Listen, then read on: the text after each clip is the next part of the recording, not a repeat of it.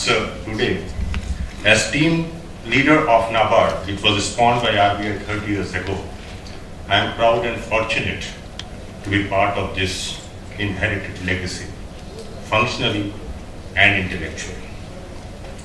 It is also for the first time in 30 years history of NABARD that the head of our family, the Governor of Reserve Bank of India, is amongst us.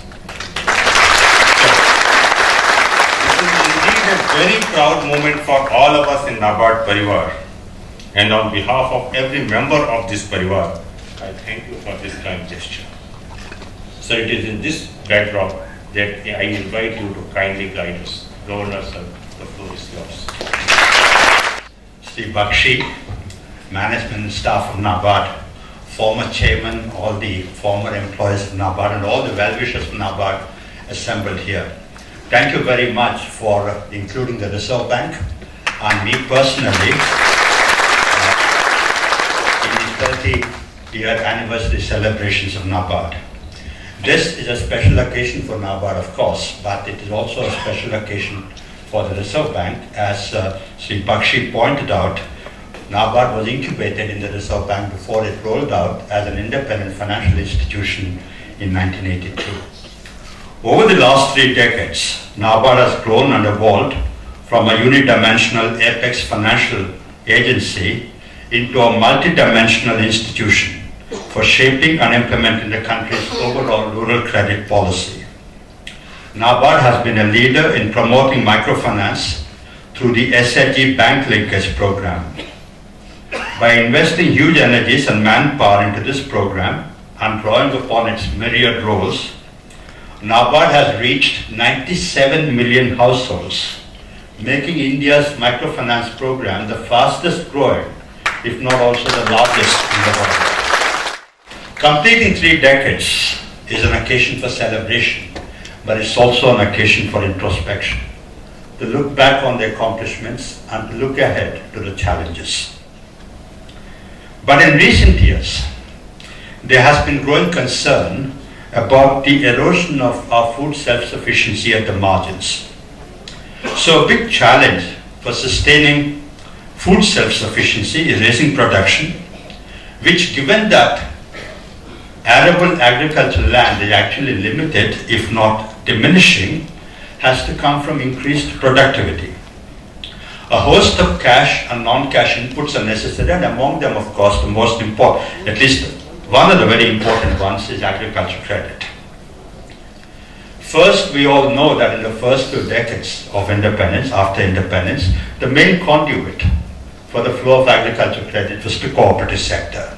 So with the nationalization of commercial banks starting the 1970s, commercial banks have got into the business of agriculture credit. So this period, the 70s, also saw the introduction of the lead bank scheme, the priority sector lending scheme, 2 schemes that survive even to date.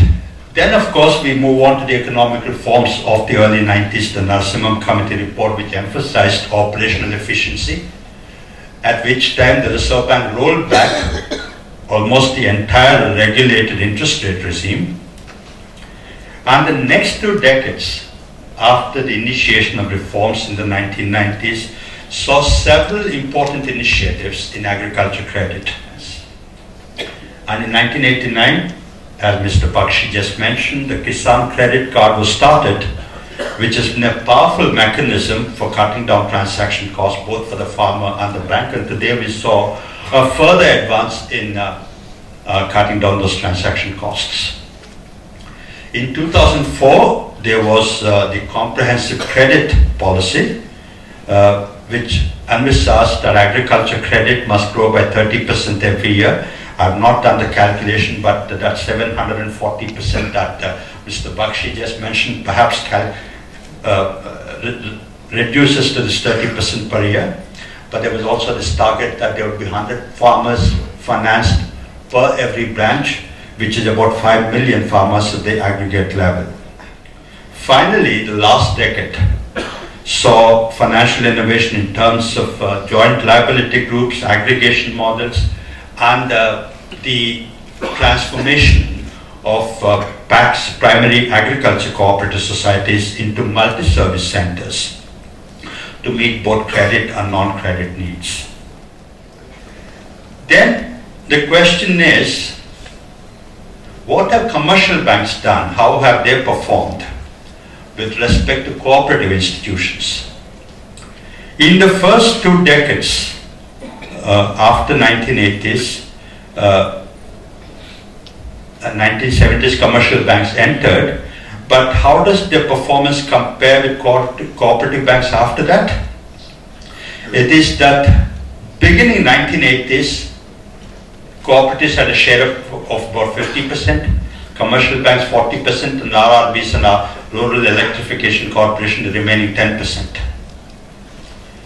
But by 1984-85, you would see that the share of commercial banks had exceeded the share of cooperatives. The fourth trend is that there's been a sharp increase in the credit from commercial banks after 2000. I told you that 1990s there was a decline, but again commercial banks started picking up after 2000s, and by 2005-06 the 3-year moving average of growth in agriculture credit from commercial banks was in double digits, hovering around 35%. Another question that we asked is, did commercial bank credit to agriculture, did that grow faster than aggregate commercial bank credit? Commercial bank credit has been growing, but was there any bias towards agriculture? Did credit to agriculture grow faster or slower than credit from commercial banks to the rest of the sectors? Again, you would see that the growth in commercial bank credit to agriculture, which was lower than the growth in aggregate bank credit during the 90s, picked up sharply in the first half of 2000s, and that again coincided with the growth in aggregate bank credit. Okay, then there was a downturn after that. What that shows is that agriculture credit kept pace with total agriculture credit from commercial banks.